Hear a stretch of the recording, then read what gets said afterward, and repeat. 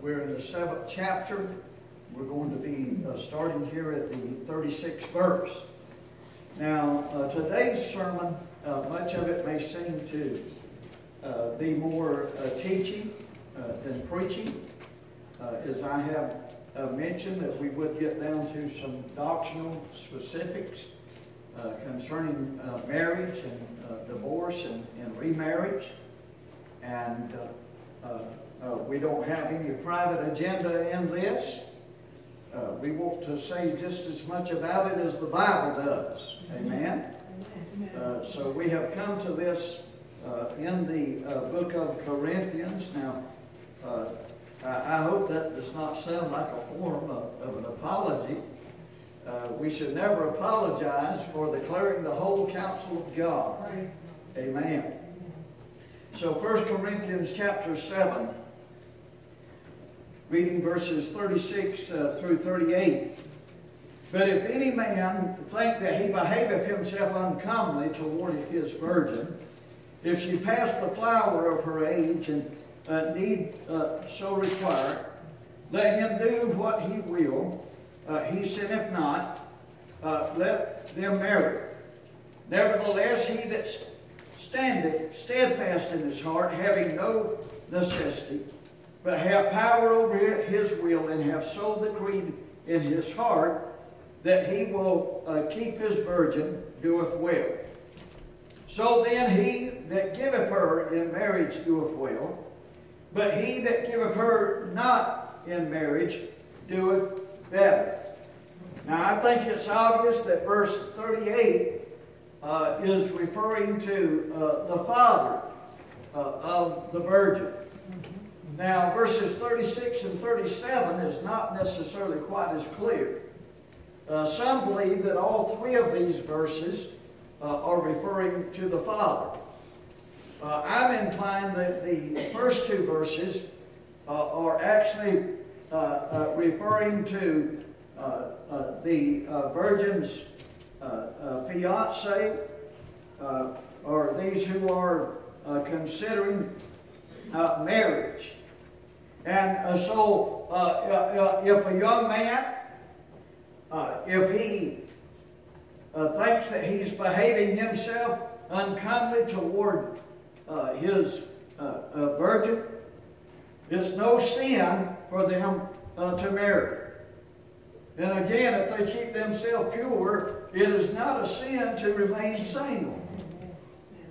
And I mentioned in an earlier sermon how this chapter addresses everyone in regard to marriage or being single. It addresses those who have never been married. It addresses those who desire to remain single, those who desire to marry, those who have married, those who have married and divorced, and it addresses the widows and the widowers. So Paul covers the whole gamut to where it would include everybody that's here today. Paul addresses your situation in this chapter. But in these particular verses, here the young man, the young lady, should they marry? And he says here, as he had said in another verse, it's better to marry than to burn.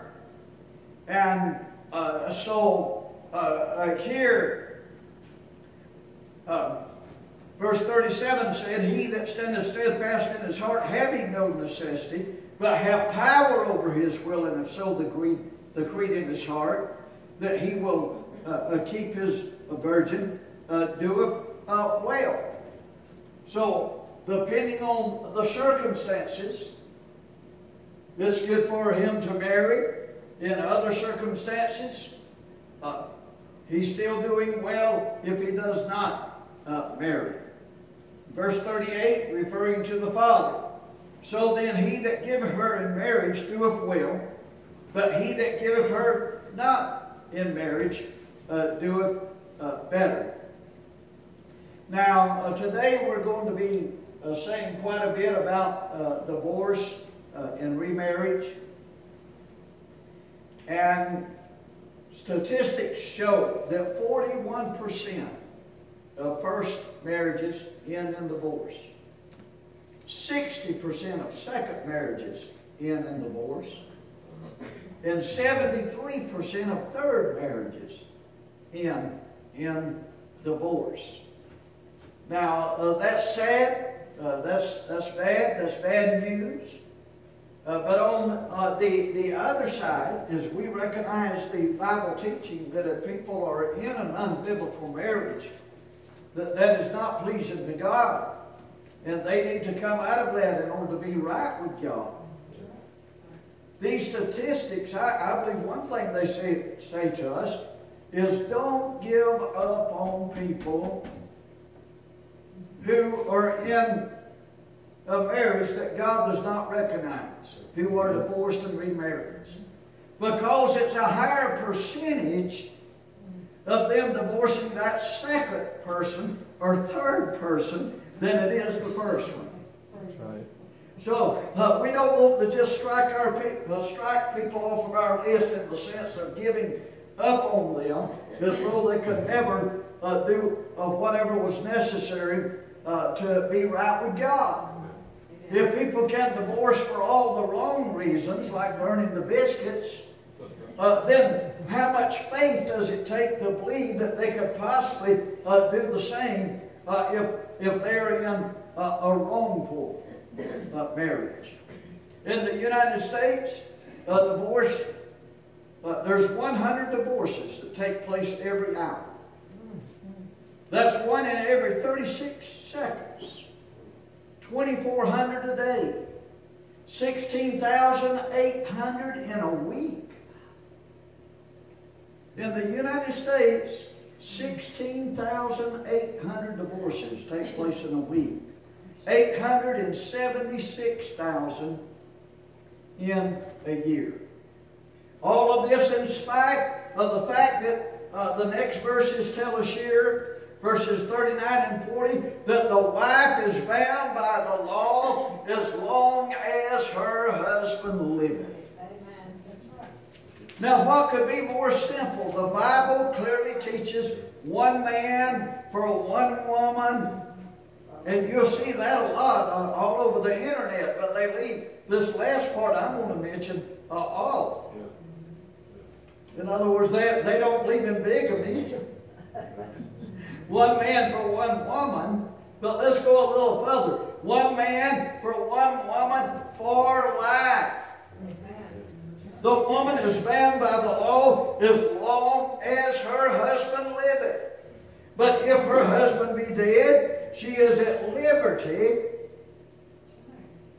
Doesn't say she has to remarry, but she is at liberty to be married to whom she will, only in the Lord.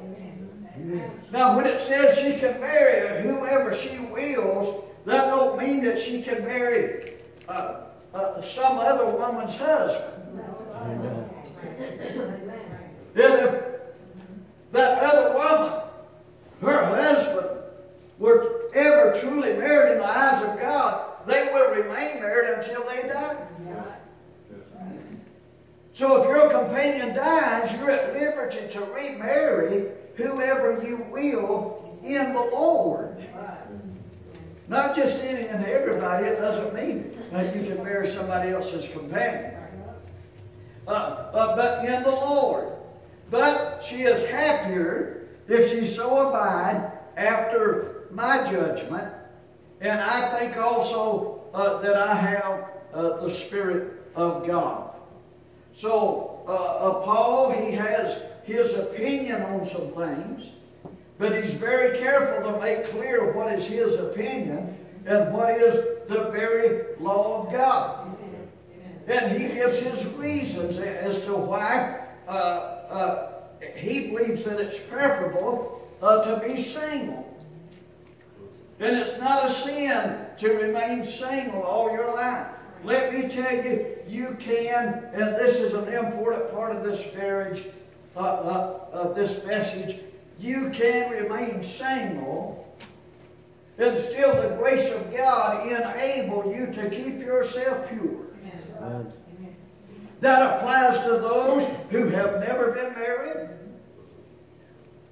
That applies to those who come out of a marriage that is not pleasing to God.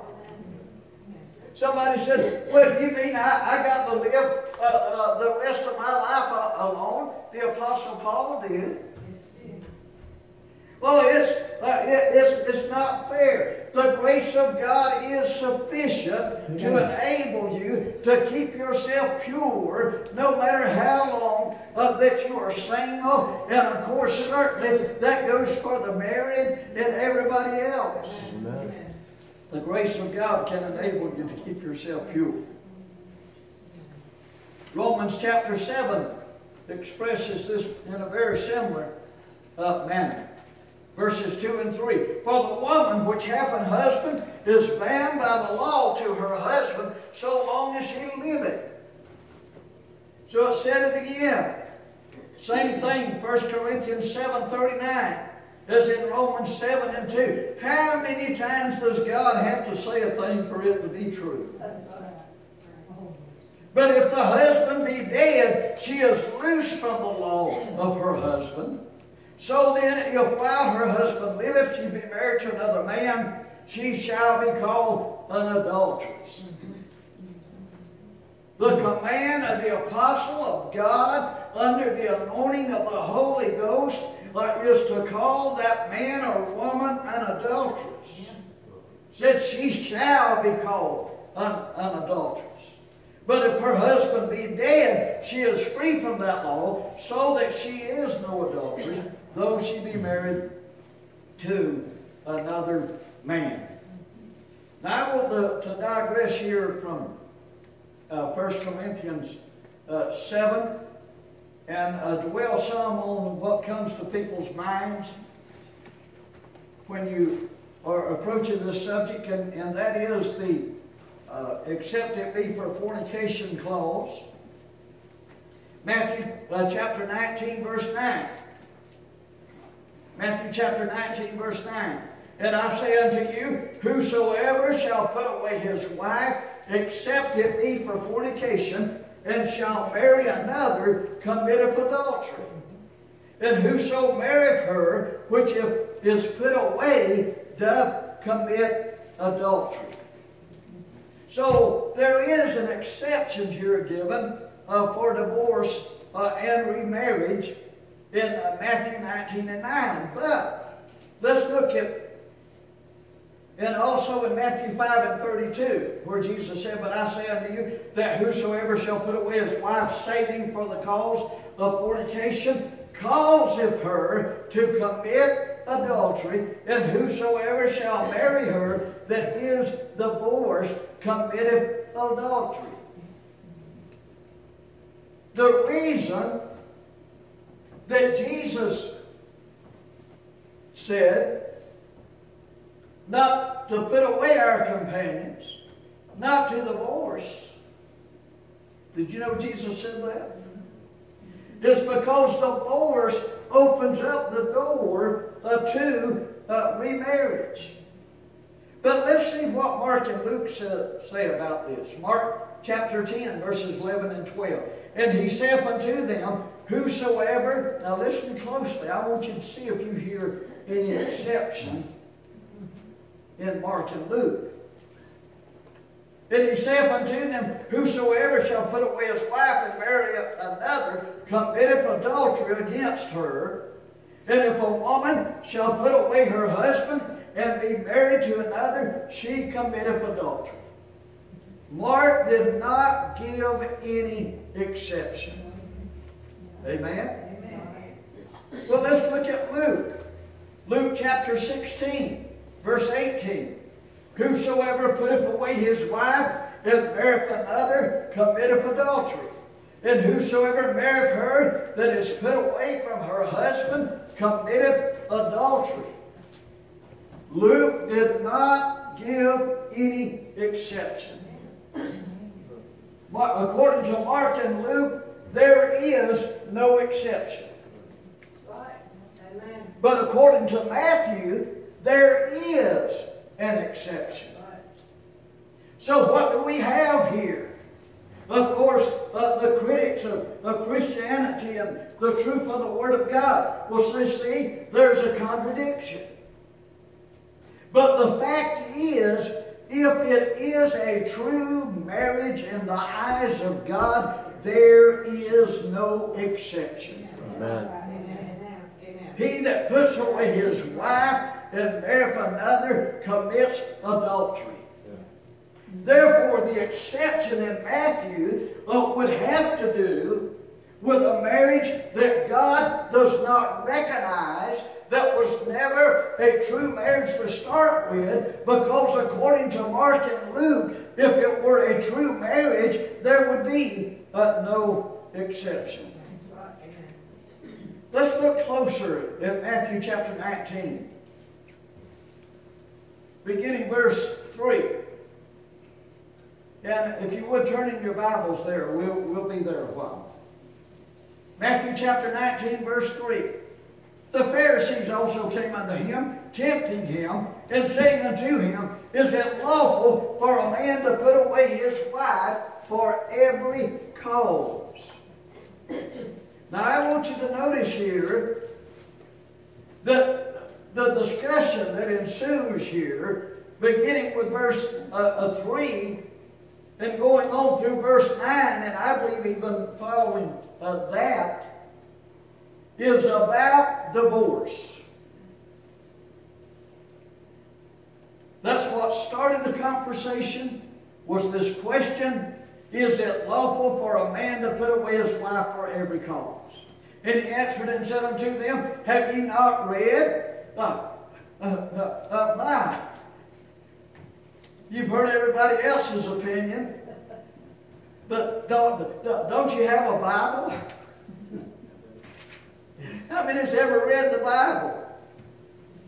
Now I tell you, if you're just going to go by man's opinion, or anybody that has the prefix pastor or reverend or priest in front of their name, and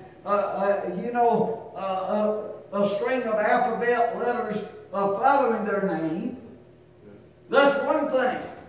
But that's not the determining factor. Have you not read? I say to you, the authority on this is not just what I think, or in the context that I'm saying, it's not just what the church thinks. Amen. It comes down to, have you read? That's it. What saith the Word of God?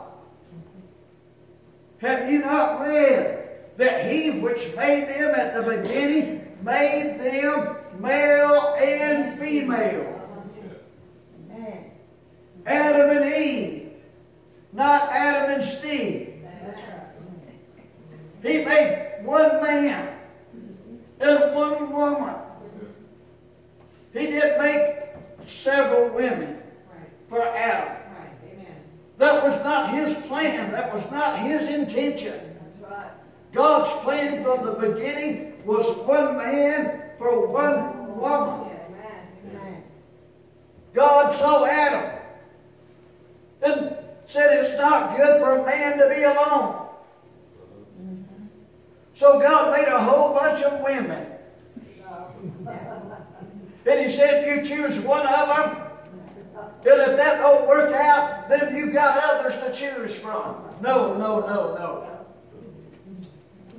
I tell you, if there would have occurred a separation from Adam and Eve, God didn't make anybody else for Adam to choose. That's right.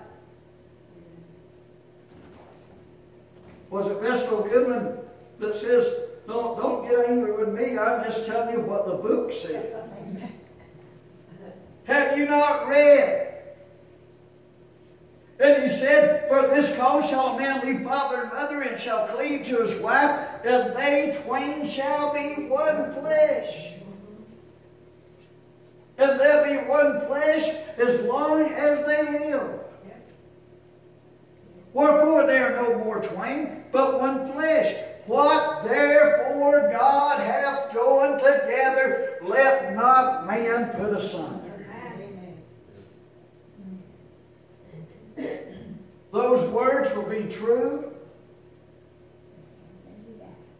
if the conversation had ended there. If Jesus had never said anything about remarriage, those words would still be true. Amen.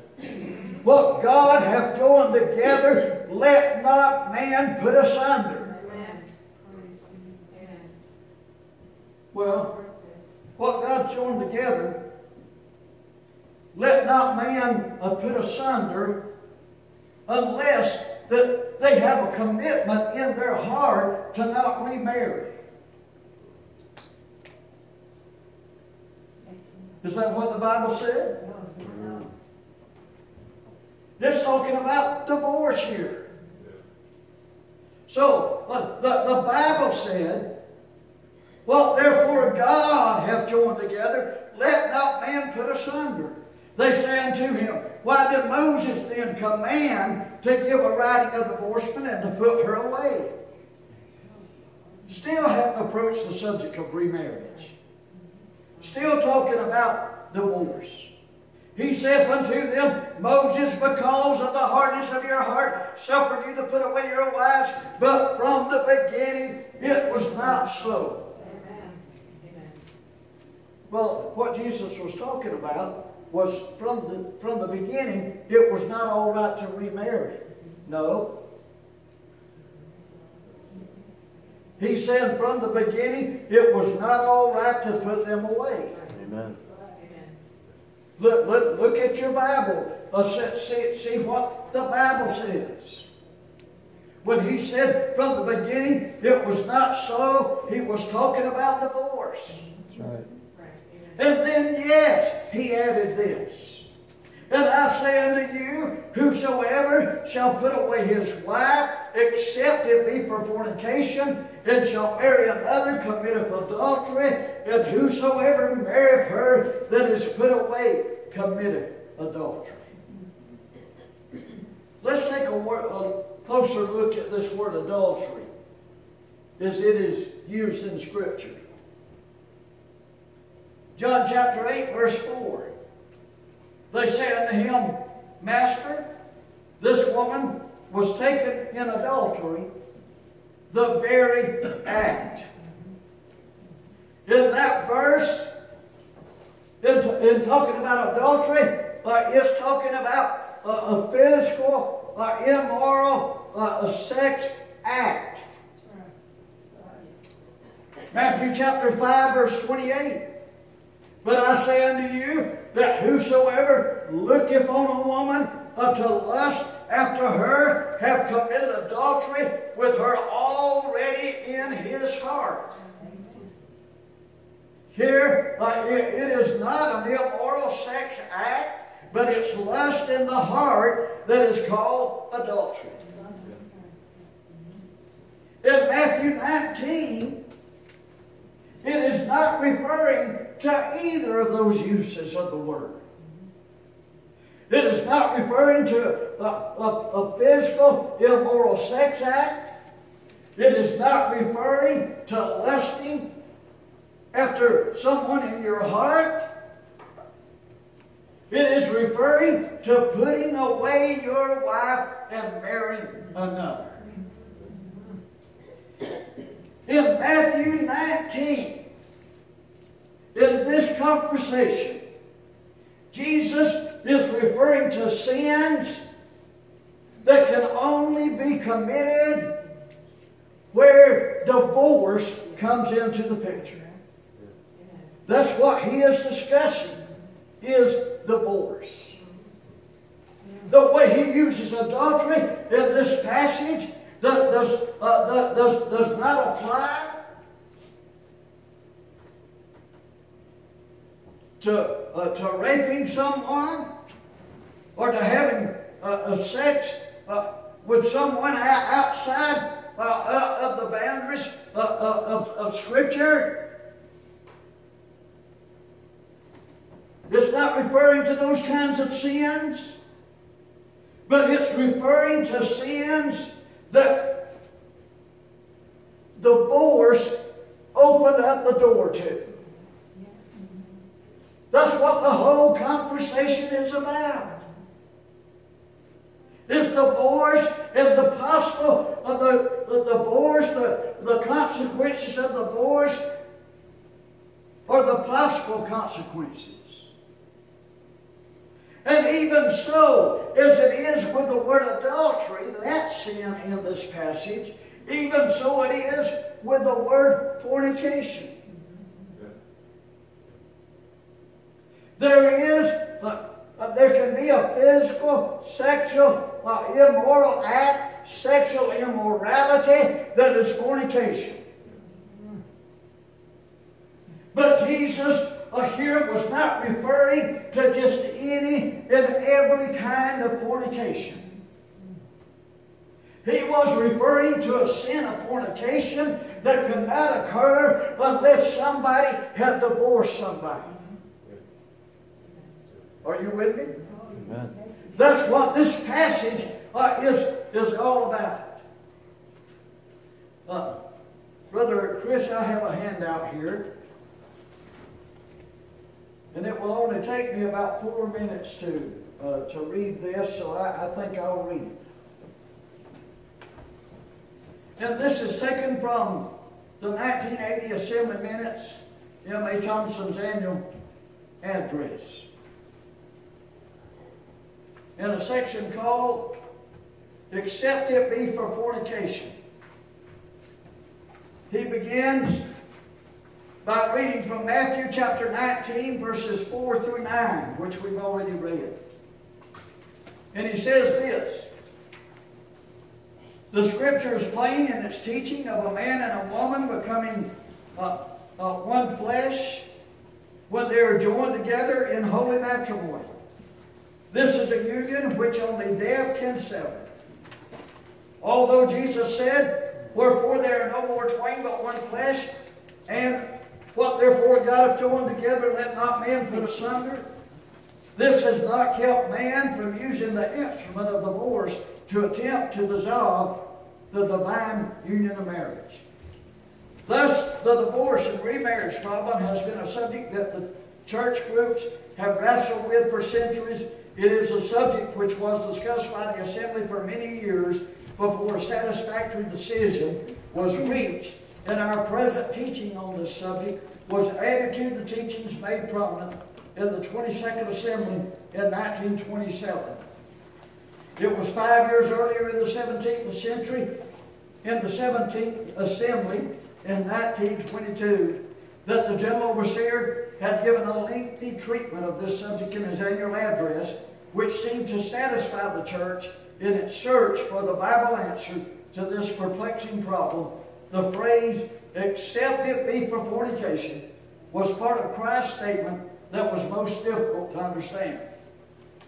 A.J. Thompson showed that a person who had never been married to marry a divorced person, he was simply joining himself to another person's companion. This he called fornication. Since this was a sinful arrangement, it was proper for him to put away that other person's companion, and inasmuch as he had never really had a true marriage partner of his own, he then would have the privilege of taking one in a marriage that God would sanction.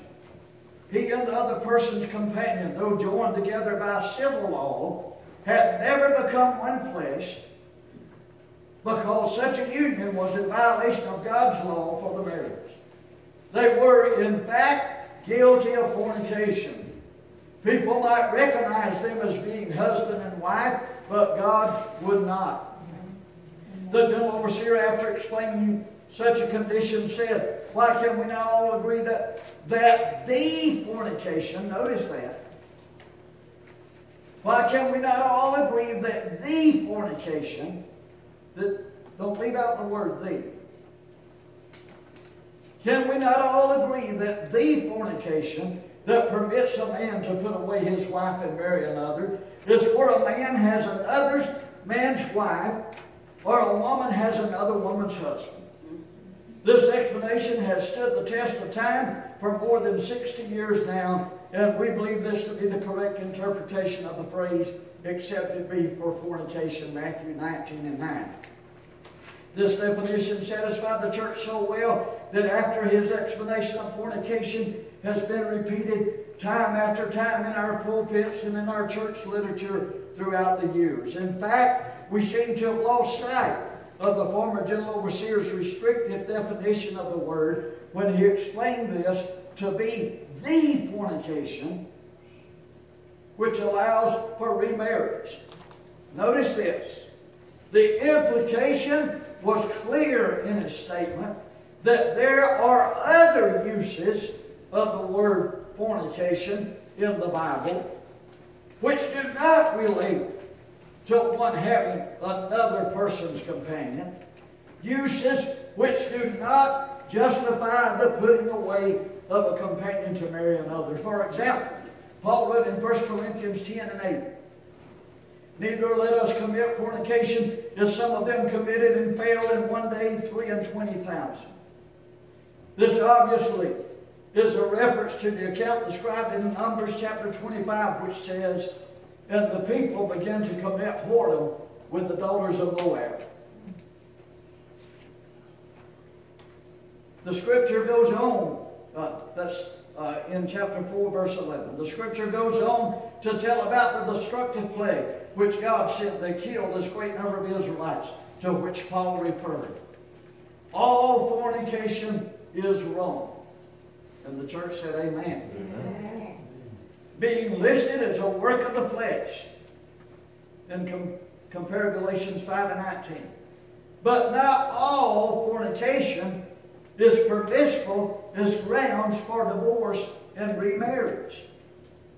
The position of the church, which was set forth in 1922 and adopted officially in 1927, it states the fornication that permits a man to put away his wife and marry another is that where a man has another's wife or a woman has a woman's husband.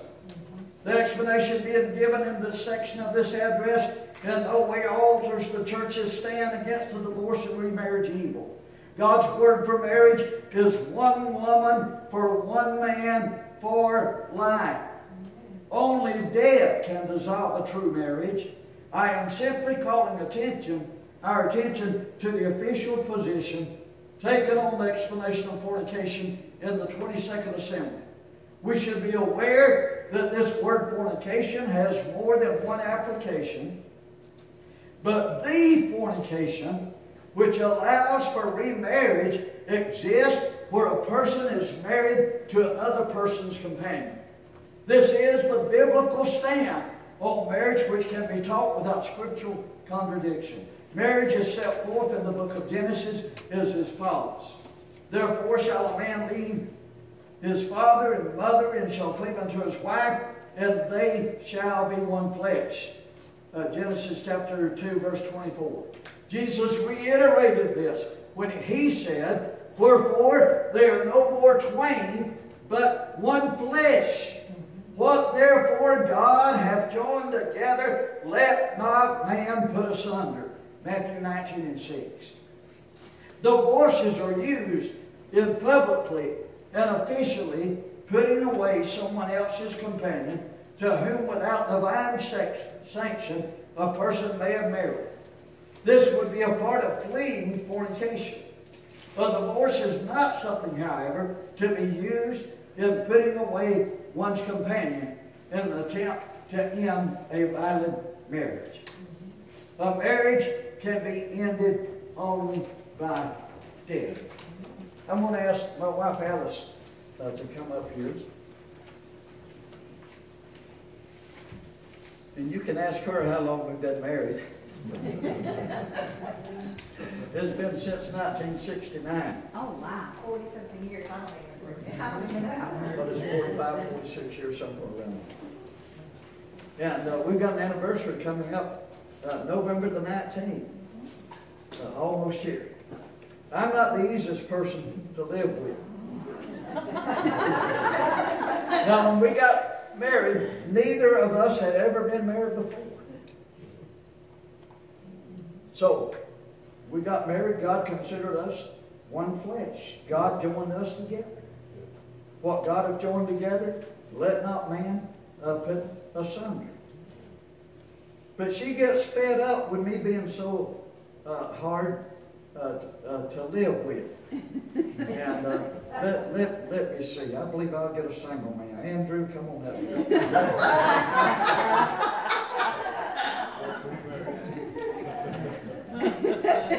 So here comes along, dark, tall, and handsome. And she goes with him.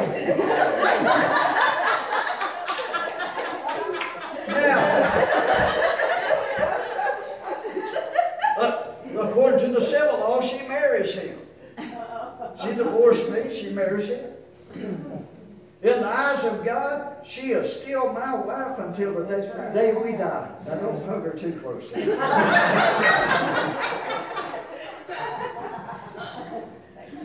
Now, he's a single man. In the eyes of God, even though the civil law says he's married to her, in the eyes of God, they are not married. Amen. She is still my wife. That's right. Now, so, Andrew, he gets under conviction. He gets saved. And he says, oh, hallelujah, God's forgive me of my sins.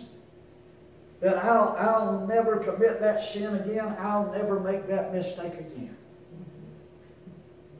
Well, what if... Somebody stop that clock. Remember David and Bathsheba. Yes. The prophet Nathan said there was a rich man, he had lots of sheep. But here was this poor man, had one little sheep. He took the poor man's sheep.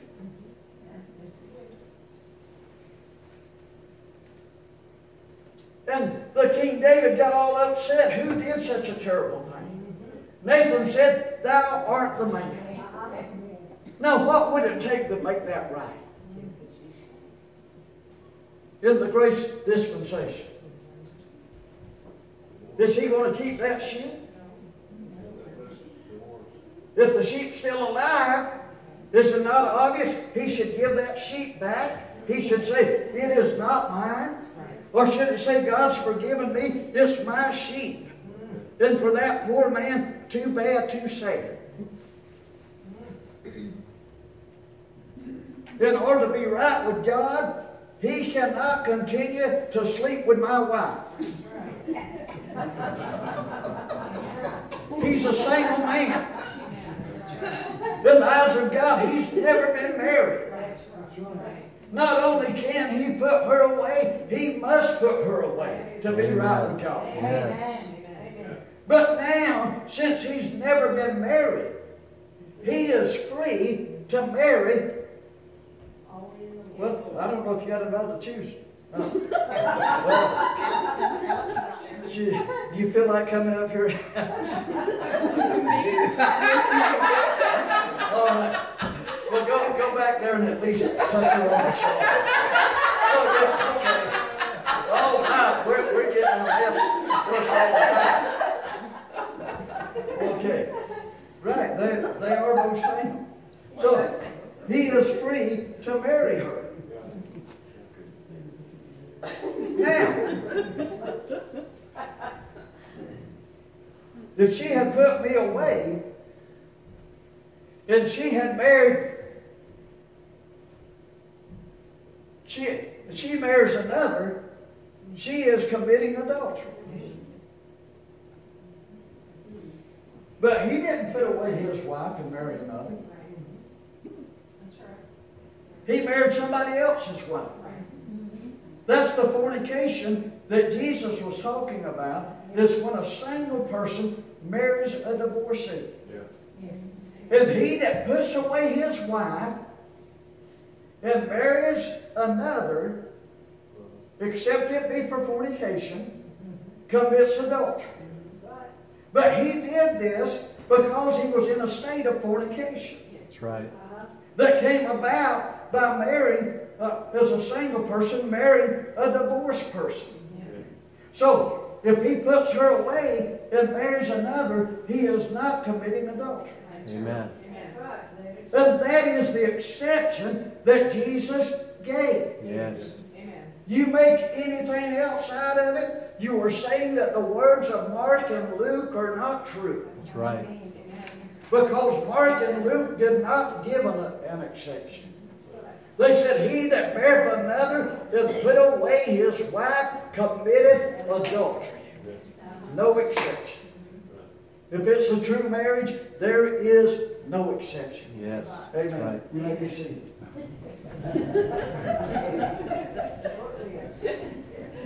All right now, Andrew, Christine, I did not pronounce you bad and wise.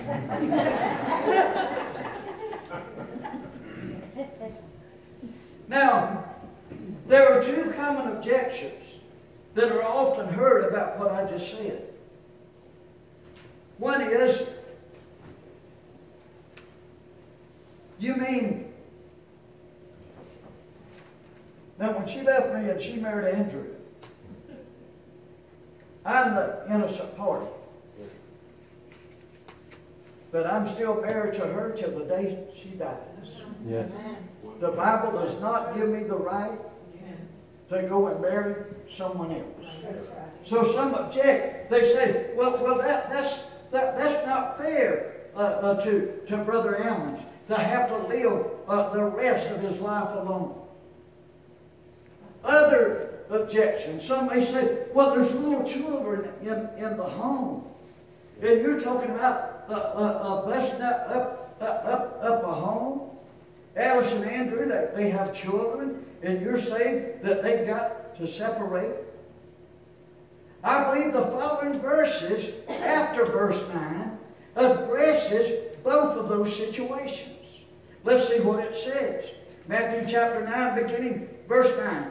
And I say unto you, whosoever shall put away his wife, except it be for fornication, and shall marry another, committeth adultery. And whosoever marrieth her that is put away, doth commit adultery. His disciples say unto him, if the case of the man be so with the wife, it is good, it is not good to marry.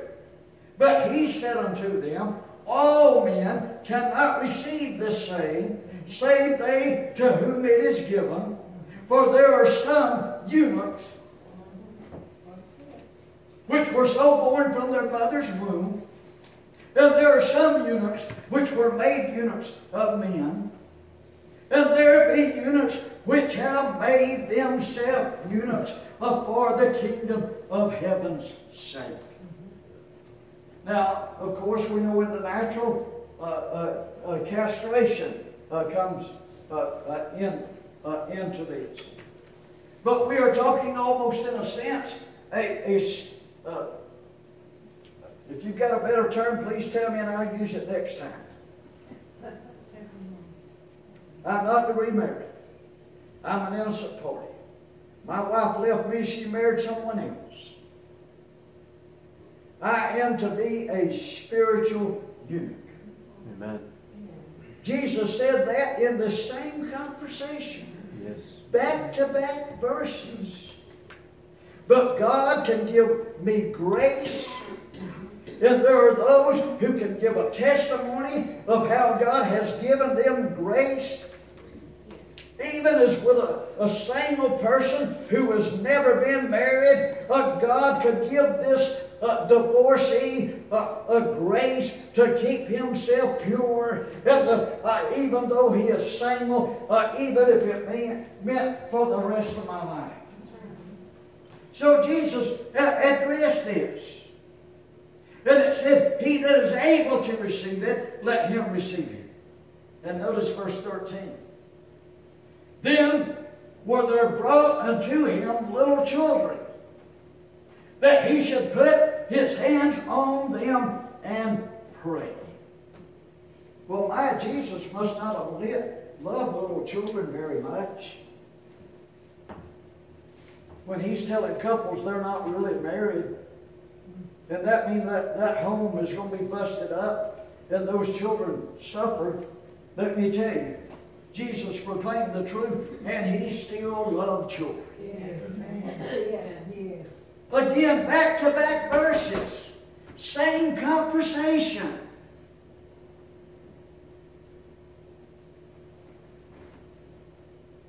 There were brought unto him little children, that he should put his hands on them and pray.